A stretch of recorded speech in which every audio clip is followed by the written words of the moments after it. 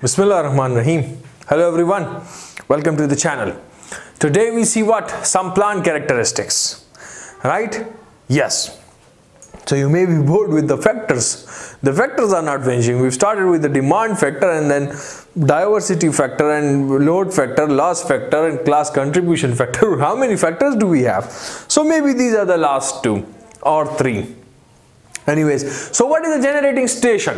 What is a generating station? Wherever the electricity is being produced. Generating station is what? You would have the production of electricity, irrespective of how it is being produced.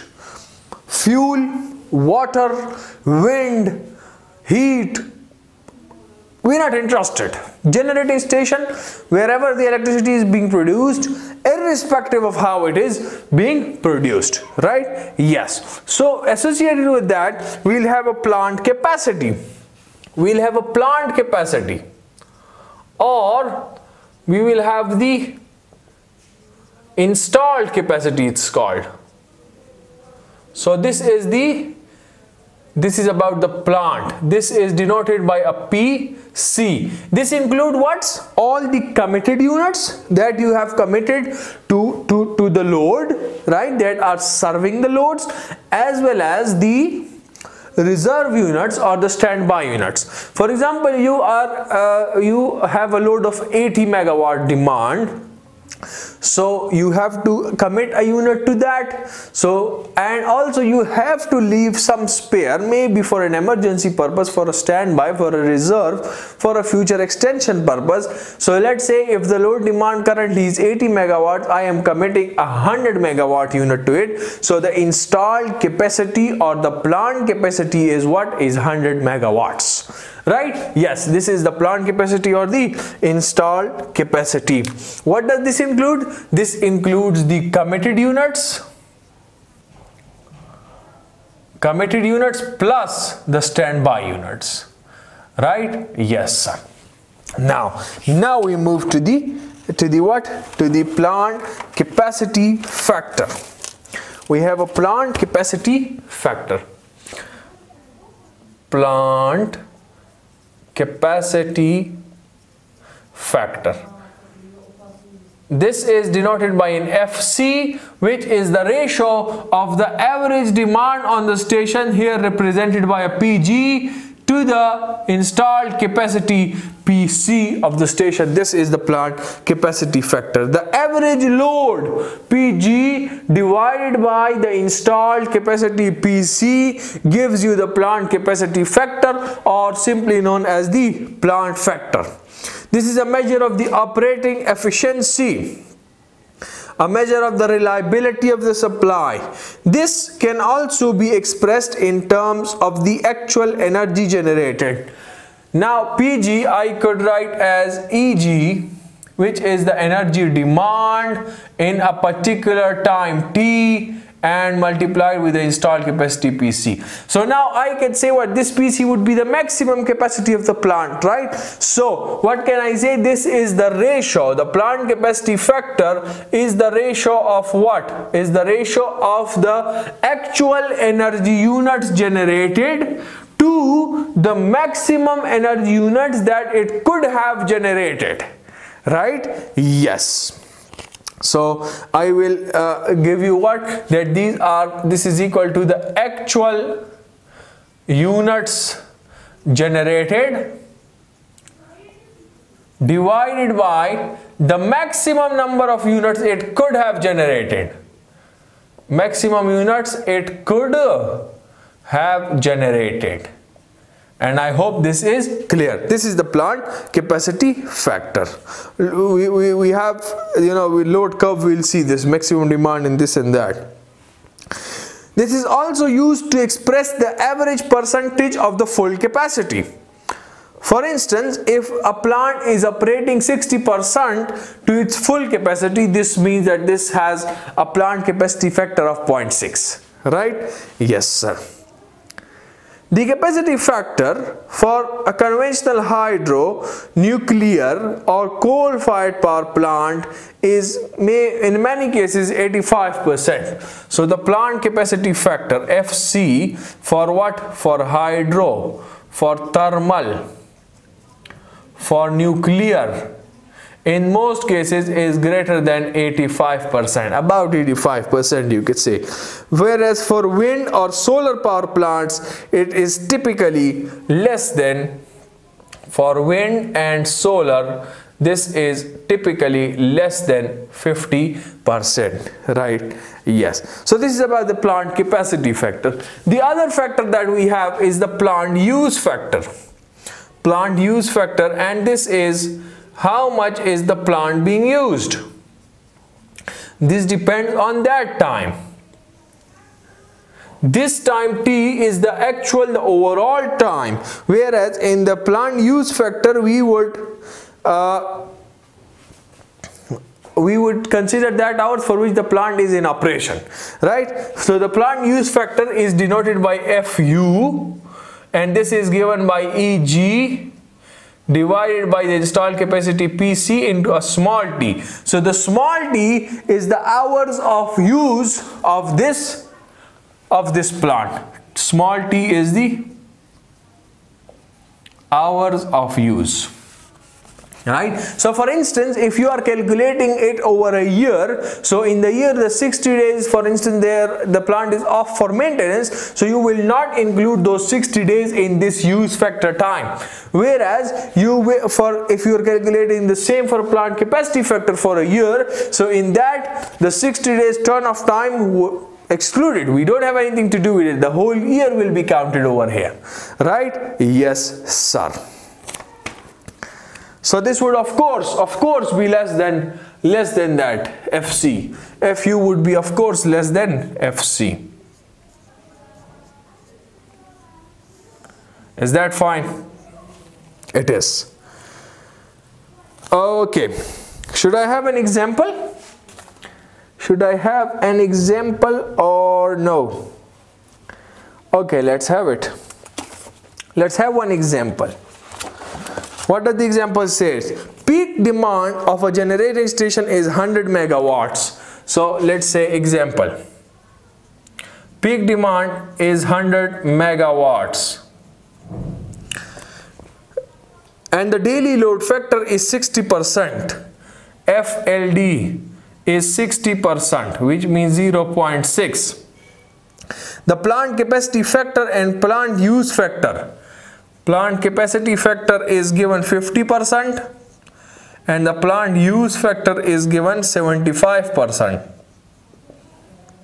respectively. Determine the daily energy produced, the installed capacity of the plant and the reserve capacity. So these three are unknown. So what do you know from the load factor definition? You know that FLD is E divided by PM into T. So from here you can calculate PM. No. Sorry, from here you can calculate E. From here you can calculate E. Yes. So E would be the load factor, that is 0.6 multiplied with the maximum demand, which is 100 megawatts. So we consider it in the kilowatts range, 10 to the power 3, and then time. So this is on the daily basis, so 24. So the energy units consumed would come out to be 144 into 10 to the power 4 kilowatt hours. So energy units we are done. Installed capacity PC, how can we find it out? PC we can find it out from this formula. So the installed capacity PC we can find out from what? From this formula, that this would be EG upon FC into time. So EG is what we've got, the average energy, that is 144 into 10 to the power 4 divided by FC is given 0.5 multiplied by the time is 24. So the installed capacity comes out to be 120 into 10 to the power 3 kilowatts, or I could say 120 megawatts. Installed capacity we generally write in terms of megawatts. The energy units you have to write in kilowatt hours, right? Yes. The committed generation. The committed generation, so how much we need generation, so that we can find out from the use factor. From the use factor we can find out, you know, like we'll get the time where this is being how much time for this, what am I saying, for how much time is this plant running, so that would be according to our demand, right? Yes, so for that we need the utilization factor. So we can find the committed power or the committed load. To find the committed generation, let's say the committed generation, and that would be this PC is, let's say I include it with a PG, the committed generation, PG, and that would be what? EG upon, so EG is 144 into 10 to the power 4 divided by what? FU, this is given is 0.75 and the time of operation is 24. So the commitment is of 80 megawatts.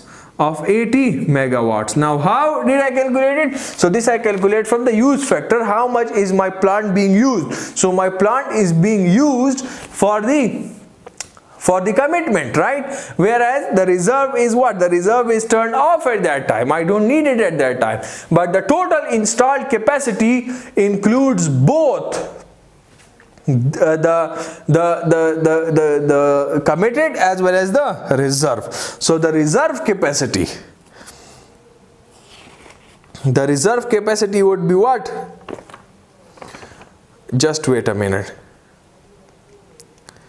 The installed capacity we've already got. The installed capacity is this one, 120 megawatts. So which means that the reserve capacity would be what? That would be the installed minus committed. Installed minus committed. Why? Because installed is reserve plus committed. So installed is 120 megawatts and you have 80 megawatts. So the reserve capacity is 40 megawatts, and this is the answer to this, right? Yes. Utilization factor. We have another term, and that is what? That is the utilization factor. The utilization factor, plant utilization factor. This is represented by an UF in the subscript, which is the ratio of the maximum demand on the station, PM to the rated installed capacity PC. Right? Yes. PM divided by PC. If I multiply and divide by the average power P, so I would say if PM divided by PC is multiplied and divided by the average power P, so I have what? P divided by PC, and I could say divided by P divided by PM. Can I not say? Can I not write it in this form? P divided by PC divided by P divided by PM. So I've got another definition for the utilization factor, and that is what? That is P divided by PC is my plant capacity factor FC, and P divided by PM is my what? Is my use factor. P divided by PM is my use factor FU. Use factor FU. P divided by PM. You can do the multiplication and division by yourself. P divided by PM. So this is your FU. So this comes out to be the ratio of the capacity factor to the use factor, right? Similarly you have what? If you now see from this equation, if you see, so you have this is EG into divided by EG divided by PC into capital T for the plant capacity factor, and similarly EG divided by PC into small t for this. So which means now this all would cancel out, do the calculations. This would be the small t upon the capital T, where I told you small t is the time of operation and capital T is what? Capital T is the overall time. Yes, yes. FC by FU, PM by PC. Yes. Let's say an example and we wind the video. Example states what? Example states a power station had two generating units with capacities 10 megawatts and 20 megawatts. So I have a 10 megawatt unit and a 20 megawatt unit. If the energy generated in a year is this much, energy generated is 200 into 10 to the power 6 kilowatt hours. This is annually. And the scheduled maintenance period is 30 days a year where there is no generation. So you have maintenance work for 30 days in a year. So no generation. So in their calculate the plant capacity factor FC, the plant use factor FU, and the utilization factor FUF. So these three are unknown. So have a look. So this has two units, right? Two generating units. One is this one is this one. So the installed capacity PC includes what? PC includes both. So this would be 20 plus 10. Installed capacity is 30 megawatts, right? Yes, sir. Energy units is this much. The time in a year, the total time in a year would be what? 365 multiplied 24 would be 8760 hours. Whereas the small t, the time of commitment,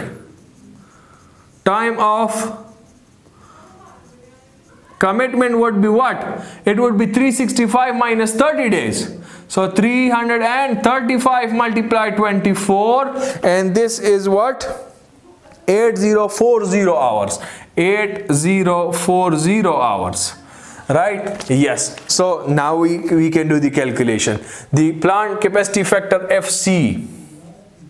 FC would be EG. EG is given is 200 into 10 to the power 6 divided by PC. The installed capacity is 30 into 10 to the power 3 in kilowatts. Okay, I'm writing, and I will include the whole year time 8760, and this comes out to be 0.761, which is 76.1%. Similarly, the plant use factor would be what? This would be 200 into 10 to the power 6 divided by the same 30 into 10 to the power 3, but the hours would be now 8040, and this comes out to be 0.829, which is 82.9%, right? And then the utilization factor. Utilization factor is what? It is the ratio of the two, FC by FU. So 0.761 divided by 0.829, and this is 91.8%. This is 91.8%, and this could also be calculated from what? From 8040 divided by 8760, and this is again the same 91.8%. I believe this is clear, and I should not do any more examples. 3.4, 3.6, 3.16.